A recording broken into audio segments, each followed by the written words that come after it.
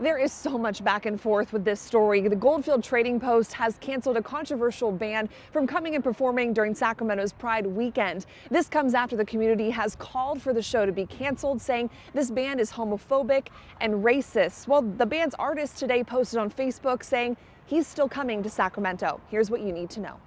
It all started Tuesday when the Sacramento LGBT Community Center posted this on Facebook. They called out Goldfield Trading Post for booking two rappers they say promote openly racist and homophobic views. The post went on to talk about safety, saying Goldfield is only a few blocks away from Sacramento's LGBTQ neighborhood, which will be very busy come Pride Weekend.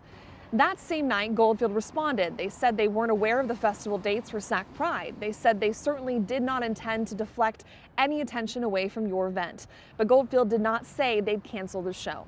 Then Sacramento City Council member Steve Hansen got involved, tweeting, "Midtown or our city does not support bigots. Sacramento Bar booked anti-LGBTQ rappers during Pride Weekend. Now a backlash is coming." The next morning, Goldfield canceled. They said that they were listening to the community and said, quote, that we are very proud to be a part of and apologize for the angst that booking these shows has caused. But as I mentioned, the artist Adam Calhoun still plans to be here next weekend.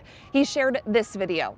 Yes, they screamed enough to get our shows canceled in Sacramento. But unfortunately for those people, I was raised better than to become a homophobic racist. So I will be there and I will show you what type of a person I am and what I'm made of, and am up for discussion with anybody. At last check, a protest organized by the Love is Love movement is going to be scheduled for next Friday outside Goldfield. And of course, we'll keep you updated if we learn anything new.